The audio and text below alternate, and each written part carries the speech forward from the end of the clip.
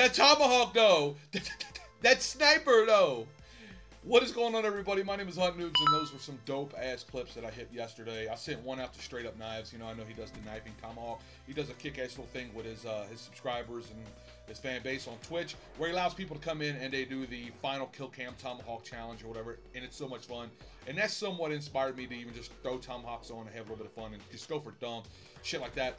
I actually tweeted that video to him and said, hey, this would be a dope-ass, you know, final kill cam. And he's like, dude, I never even thought about that spot. I thought it was pretty kick-ass.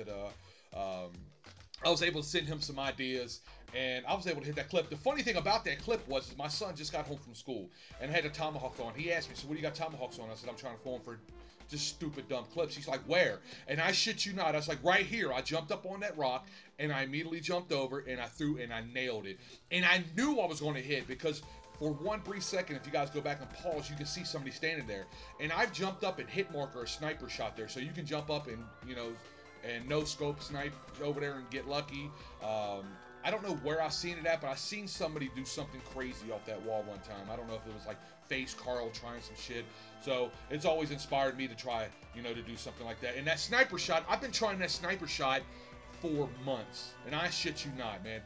With every sniper rifle I've tried it with, I just never could get lucky. And I threw that one on, and probably about my third attempt of doing it, I was able to hit it, man. I thought it was pretty kick-ass, so I wanted to show it with you guys. Share, you know, if you guys enjoyed it, you already know what to do. This gameplay, though, I'm running around with the VMP slapping. We were down by, like, I think 12 or 13 at one point in time, and I come through and absolutely decimate this lobby. I mean, backpacking is an understatement when it comes to this gameplay. And I do my fair share of backpacking. I don't consider myself to be a great player, but I do consider myself to be that player that you want on your team. That if my shot is on, I can run with the best of anybody, whether you're on my team or against me. I can hold my own against anybody. But my shot was on this game, and you see I'm running around. I think that's a Spectre or whatever. I don't know what the fuck it is. He got the gun. I don't know what it is. Anyways, hope you guys enjoyed the gameplay nonetheless. I'm going to throw a picture up on screen right here. And basically what it is Charlie Intel let us know that it's going to be double WeaponXP. And that's what I want to talk to you guys about today, is that what do you think with Treyarch, or do you think it's a possibility? Because we know now that supply drops is going to be very much so a part of Call of Duty from here on out. Advanced Warfare, you know, if it wasn't for supply drops, the game would have fucking bombed really, really bad.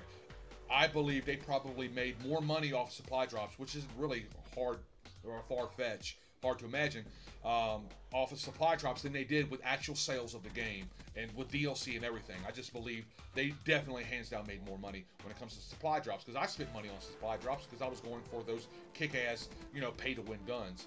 Now, Black Ops 3 has did it somewhat different, and, you know, from some of the conversations that I had with Vaughn about supply drops, I knew about supply drops before anybody else did.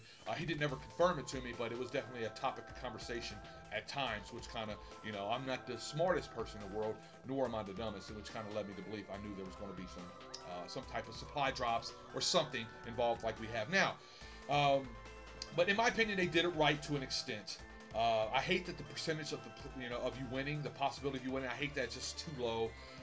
I've spent probably about $150 on supply drops, and I've gotten, you know, I gotten everything, but what I don't want. I haven't got the MX Grand. I haven't got the submachine gun, and those are the only two guns I really give two shits about. Now, some people are like, oh my god, I can't believe you spent that much money.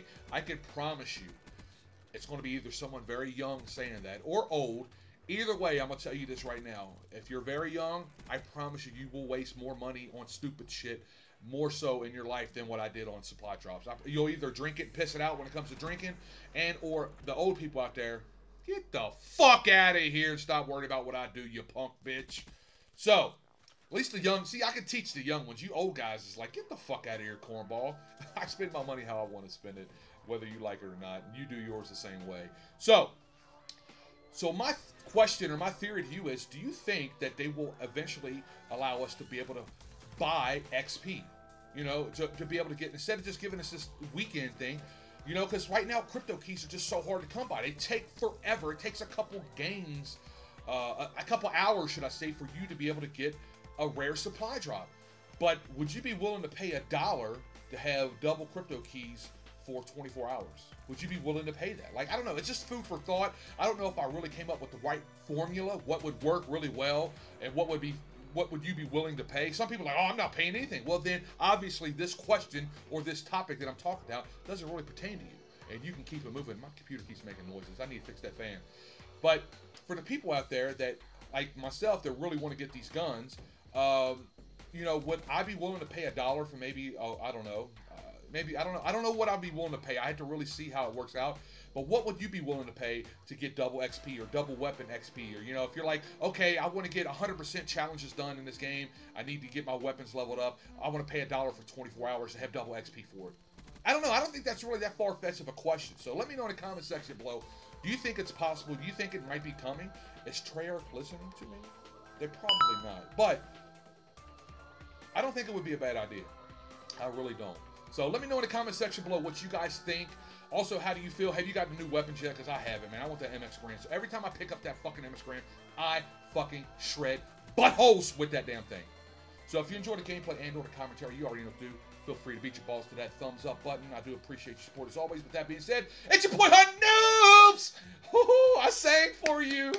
I'm out this bitch! This is get wrecked, son! Woo! God, man. And you watch other people for entertainment and you don't want to come see me. The best in the business, baby. I'm about to pass out.